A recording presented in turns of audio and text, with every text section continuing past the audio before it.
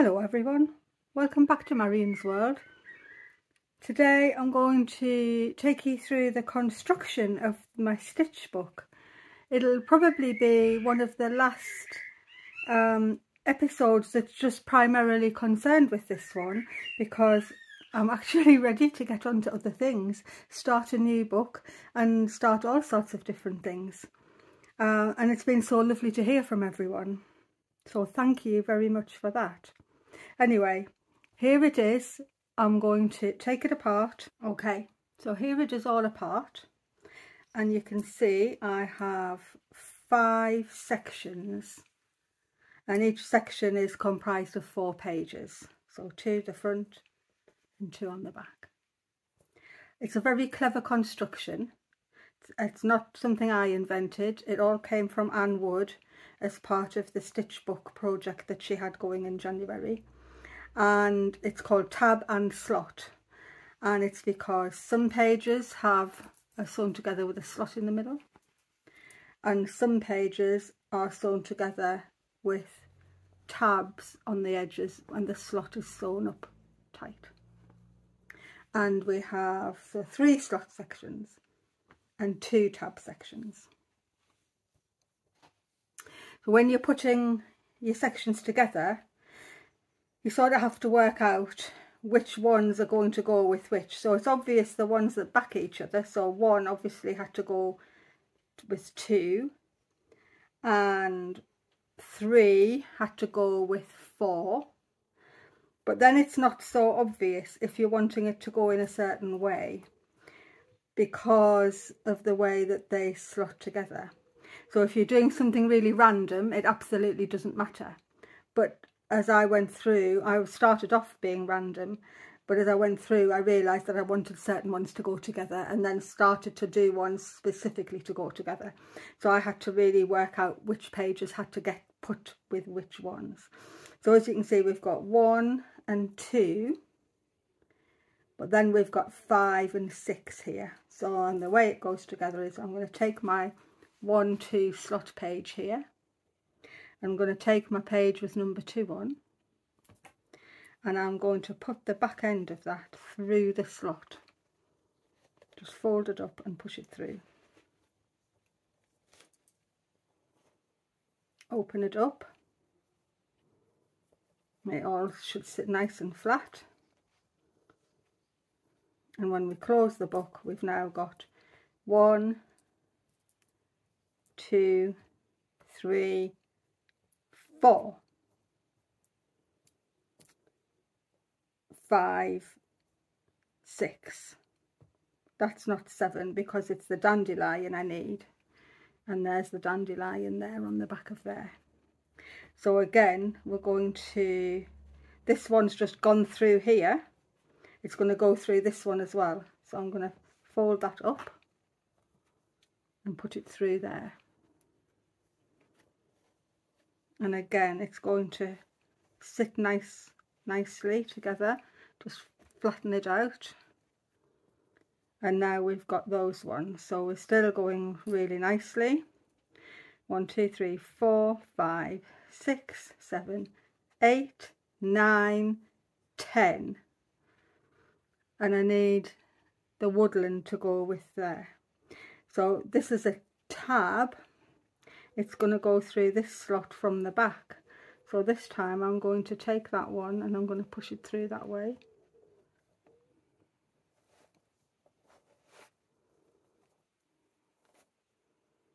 And there it is, sitting in the correct place.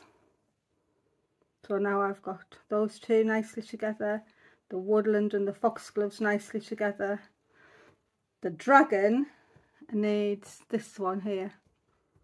And so the green man is going to go through again. He's going to go through there.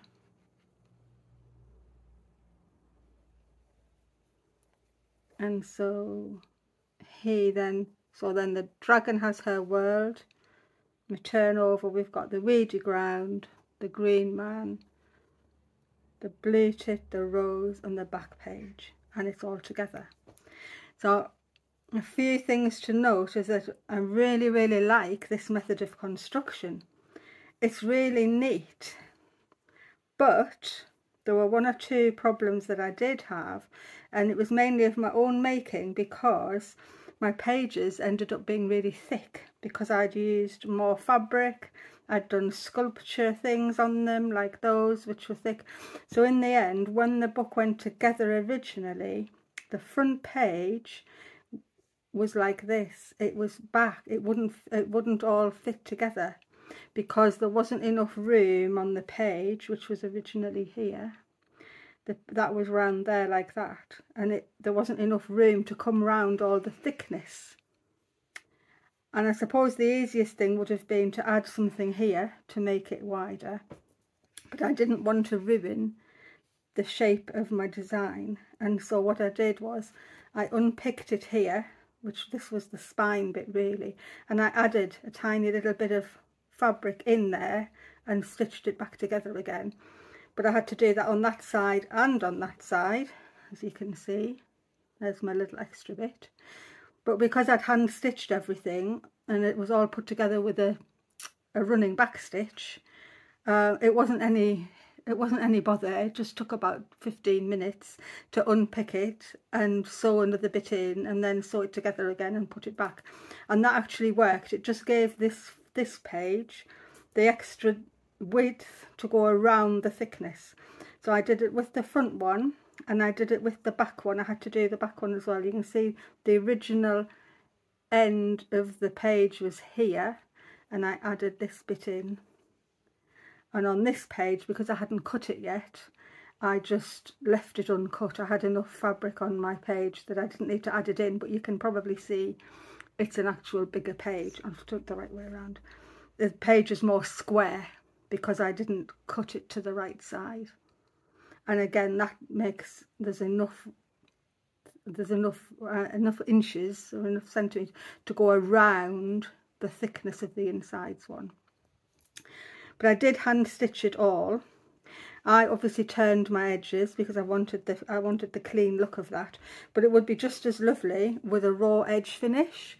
And you could either just running stitch or blanket stitch the edges, and that'll be a thing we can discuss when I start the next book, which will be coming up. I've already got some good ideas for it. But Anne's website has more details. I'll put the link in the description. There's all sorts of methods of putting a book together. I know now that I've started to look around on YouTube that I hadn't done before I'd done this, I see that people are actually using hardback books and taking the book out of the middle and then doing things with the hardbacks, and that definitely could be a way of doing it. And I don't think I'll be doing it like that. I think I really like the feel of the soft book, and I like the fact that I'm not having to buy anything to make it. So I'm going to mock up a couple of the slot and the tab pages out of this bit of calico, and I'll stitch them both in so you can just actually see how easy it was to put them together. And if I hadn't had to alter the spines, if you were doing something a bit more flat, there would definitely be no need to fiddle about like I fiddled about. I've cut out 8 pages. I haven't really measured them, I just drew around a bit of cardboard. Because for the purposes of what I'm showing you, it doesn't really matter what the sizes are. So I've cut out 8 so that I can put together one slot section and one tab section. And I'll try and do both different methods so that you can see what the difference might be. Okay, I've got I've threaded with some red so that you can see what's happening. I've got 2 pages here together. I'm going to make a slot page. So first thing would be to measure how big your slot's going to be. So I'm just going to do that to find the middle and make a little crease. And then I'm going to make, let's say, we're going to make a 6-inch slot. We'll just, for instance's sake, I'm just going to put a mark on with my disappearing pen. And then regardless of whether you are raw edge construction or not, the first thing to do is sew these ends. I'm going to just start with a knot because I'm just showing you what have you, and I am going to back stitch just with a quarter of an inch seam allowance, and I'm going to go right up to the top.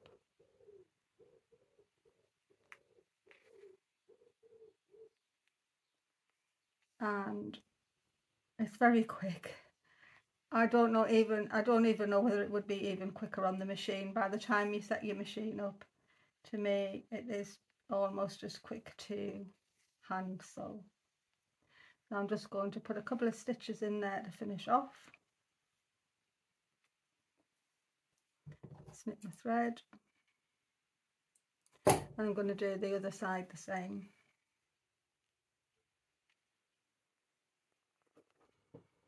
So because each section is made up of 4 pages, I've actually gone ahead and done 2 sets of 2. So I've got 2 together like that and 2 together like that. So you can see I've got the slot in the middle. So the next thing to do is put these 2 together to make an actual section. So like that one. And what you do is, I'm just going to finger press this open.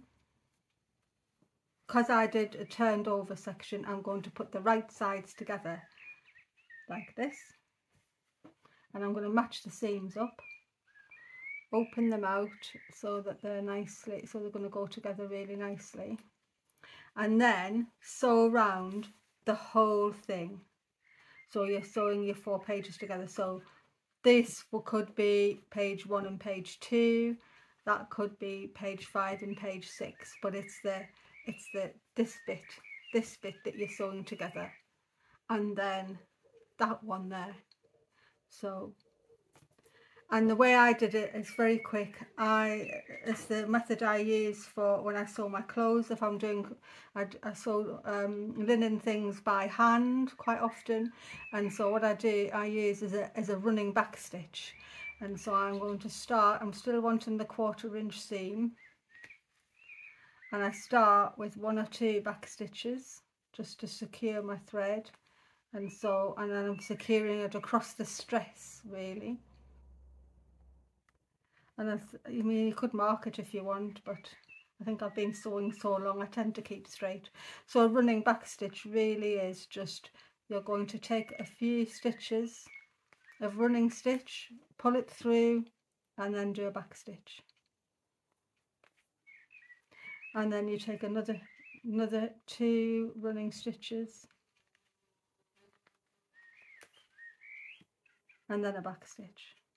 I'm doing these a little larger than I would have done in real life, just to try and make it more obvious.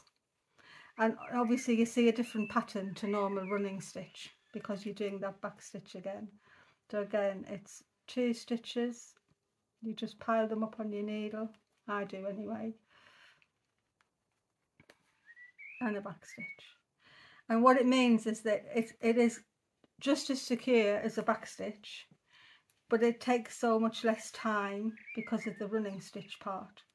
And when you're constructing clothes, like if I make my dress, a linen dress or something like that, this is the method of construction I would use for all the seams. And I normally do French seams or flat felt seams, and I would still put the seams together with a running back stitch.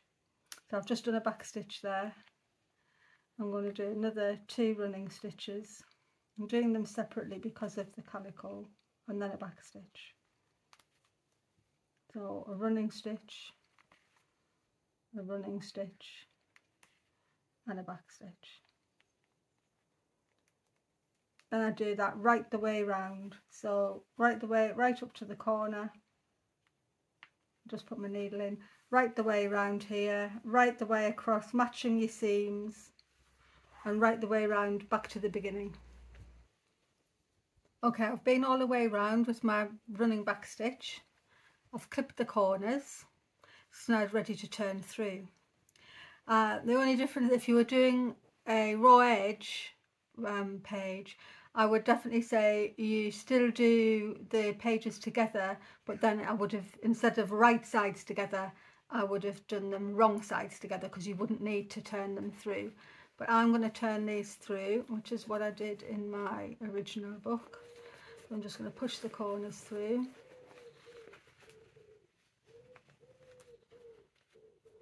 Just going to do this just so you can see how it came together. I have to say, on one or two of my pages I was quite concerned when I was turning it through, thinking, oh, I hope my embroidery is putting up to it, but it did. Nothing came adrift. So I could put a point turner in there, but I'm not going to bother at the moment. So as your pages turn through, you give them a press, and then the only thing left to do is to sew up the slot. So the choice again would be to either just blanket stitch around the edge and make your slot really nice, but I chose to hem it, and so all I did was turn under my 1/4 inch and finger press it like that. So it's a bit awkward when you very first start, but it soon does get easier. So I'm just going to push my knot up under the fold, turn the fold in, get the other page together. You sort of got everything lined up, holding it nicely together.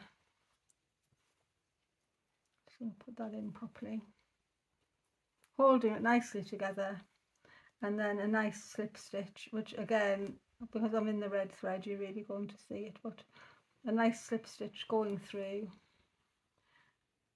as you're going round is going to just put your pages totally together. So I'm just going to go round the whole slot. I'll carry on till I've finished the whole thing. So this time, because this is going to be the tab page, going to just do, instead of doing the two ends, we're going to do in between. So we're going to sew the slot up, in other words. So I'm not taking it to that, I'm taking it the 1/8 of an inch inwards, and I'm still going to just use a 1/4 inch seam, and I am still going to do running back stitch, and I'm going to just sew up to that other mark that I've put on. And just keep flattening it out. You don't want to pucker anything.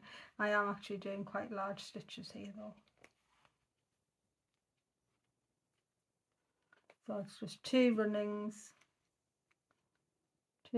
stitches, then a back stitch. And you'll find that it eats up the mileage of your seams, and it doesn't waste thread. It's more economical on thread. I'm inside because it's been a bit windy today, and I didn't want everything blowing off the outside table. So I'm actually sitting at the end of my work table at the moment, and I'm looking forward to filming my workroom for you. There's all sorts in it. So nearly there.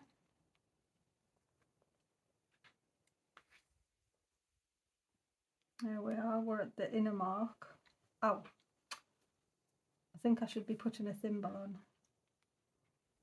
The calico is quite heavy to get through, so I'm just going to do a couple of back stitches, snip my thread. Okay, so I need to do that with another pair. So now we've got the slot sewn up. So I've done another pair of pages. This time I've sewn the slot up. Finger press it open. Absolutely, you can just take it to your machine, but they go right sides together because of the way I did it. But obviously if you were doing a raw edge, you'd be putting wrong sides together, and then you could blanket stitch or what have you. In fact, I might do half and half just to show you. Because I'm going to do right sides together,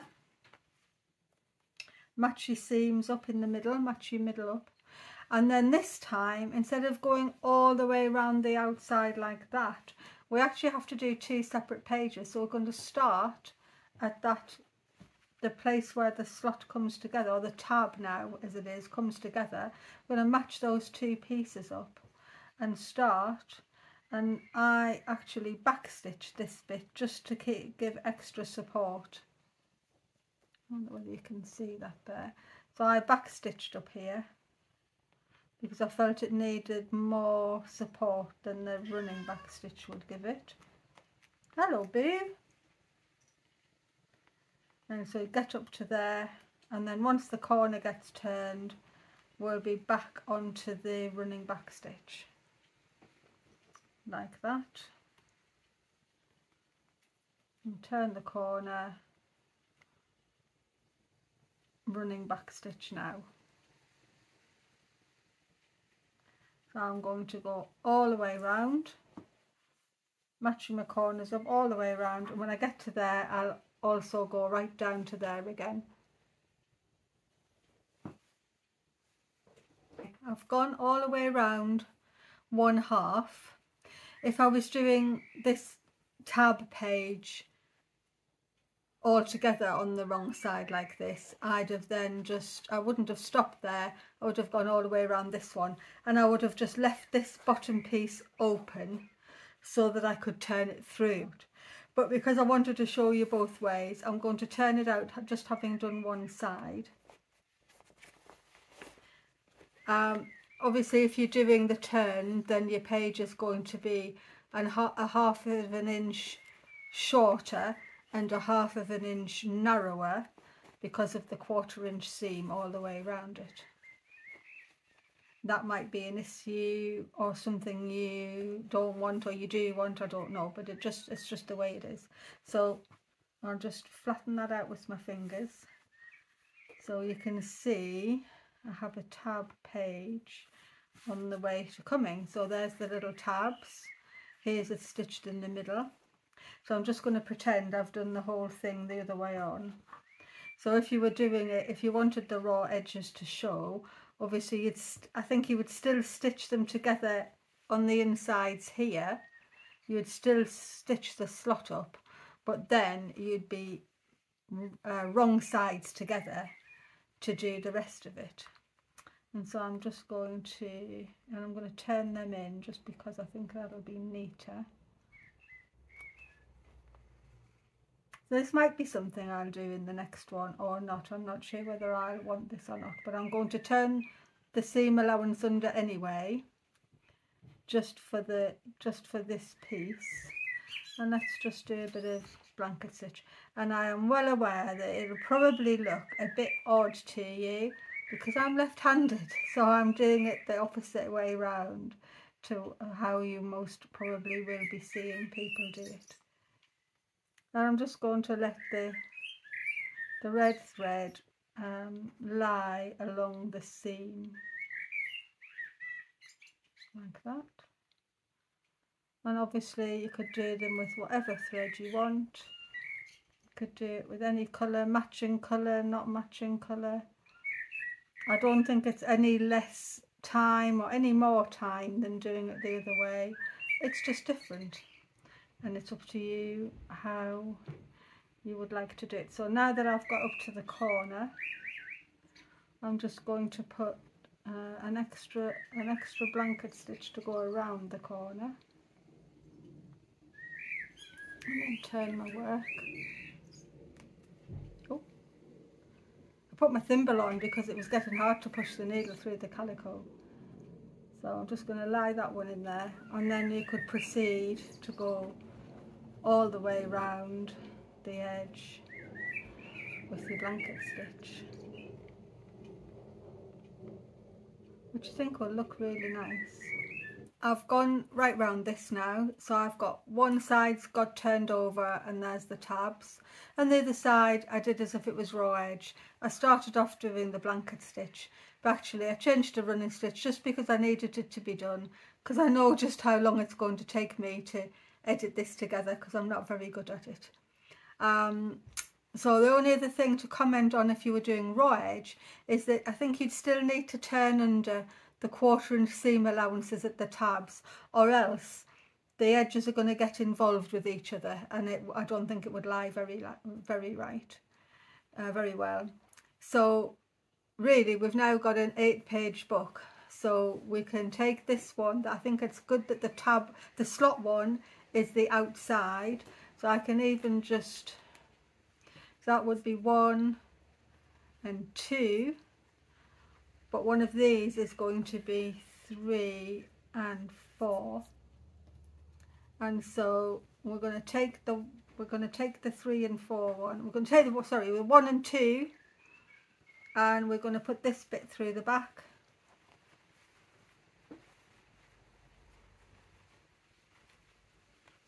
And can you see, by keeping that tab 1/8 of an inch smaller than the slot, there's no puckering. It just lies really nicely in there from both sides. So if I close that together, obviously we've got the bigger page where I did the raw edge, but that's the way it goes together. So we have 1, 2, 3, 4, 5, 6, 7, 8, and that would be just a really nice book itself, dependent on what you were going to do in it. It's got a nice little feel to it. The binding would look really nicely. Obviously I've got 2 different methods going on here, but the binding would look really nicely there. That's the only thing you have to think about. If you're not being totally random, you have to think of which page is going to pair each one. I hope that's been really helpful. Definitely go to Anne's website and see what she did with it.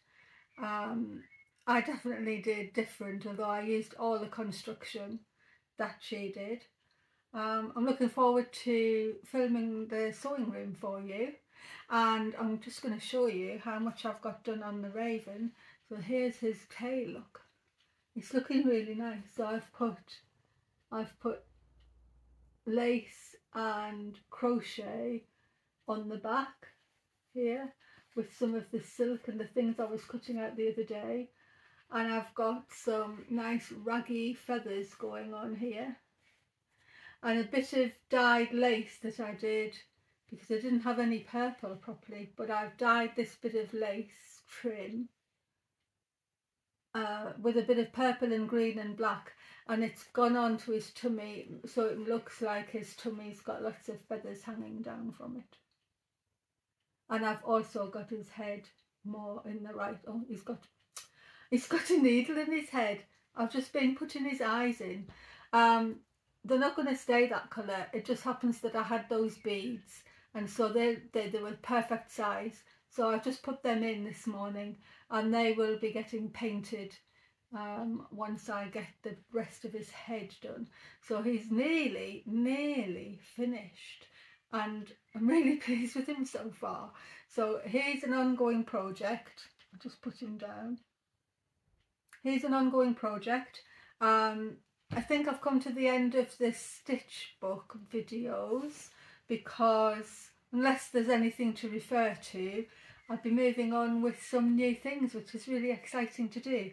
And I know exactly what I want my next book to be, and I've had comments from people wanting to stitch along, so I'll make sure you get plenty notice of when I'll start that. And the very last thing to say is just I've been so pleased and about everybody who's commenting things and saying such lovely things. Yeah, it's really hard to take in, really. I've got over 600 people who've subscribed, which is amazing, really, and I just didn't expect that at all. And I've got a new camera coming, so it should make my wobbly videoing a bit better, because I realised that I couldn't properly video the sewing the other day when I was trying to do the bunting. So that's all going to be an improvement, hopefully. And Oh my goodness, so the sewing room's probably going to be next, and then I'll show you what projects I've got on, and there's just all sorts, it's just all lovely. So thank you very much for watching, and I see you during the week with I think now that I've been looking around on YouTube, it's going to be called the craft room reveal, because that's what I see other people have done. So that's what I'll be doing with mine. You're getting a sneak peek behind. You can see I don't just sew, I do knitting too. So bye for now, everyone. Thank you for watching. Please subscribe to my channel and send me a comment, which I'm getting used to saying now, even though I was a bit embarrassed to say it at first. So thank you very much, and I'll see you next time. Bye from Marion's World.